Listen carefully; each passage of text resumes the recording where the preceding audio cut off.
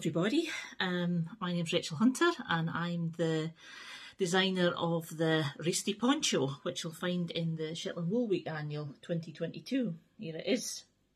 My inspiration for this particular design sort of first came to my mind when I was in Foula, in the island of Foula, west of Shetland, for a family holiday last year, and it was just great to see all the Foula sheep in their natural colours and their array of natural colours, and obviously they've got the Foula Wool in Foula, and I was just really keen to showcase all the different colours that they have in the Foula Wool collection.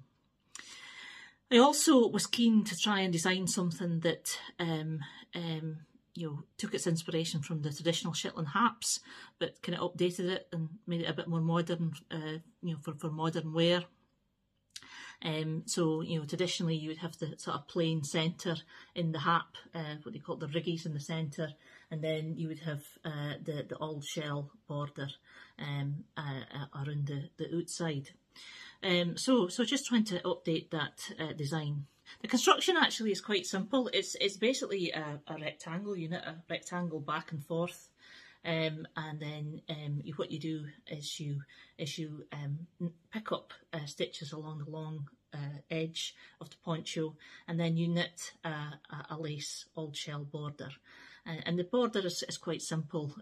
It's even though it looks quite complex, it's just mainly knitted garter stitches again with some yarn forward or wool forward and knitting two together to get the lace stitches, and just using a variety of different colours. The good thing about the border is that because every row here is probably only about sort of 2 to 3 grams of wool, then you can use your oddments, a yarn that you have around your house in your stash, so you don't have to go out and buy new balls of yarn if you don't want to.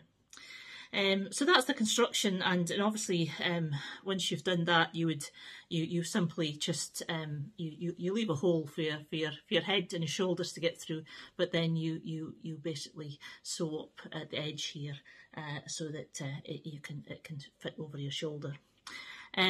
Pompoms, I put poms on the end, and I did them really quite simply using 100 wraps around the fork, so just to get them all the same size, and they help kind of pull down the peaks of the auld shell pattern.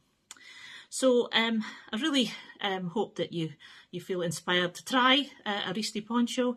It's not as hard as it looks, believe me, and I'll hopefully see some of your creations online. Okay, thanks very much. Bye.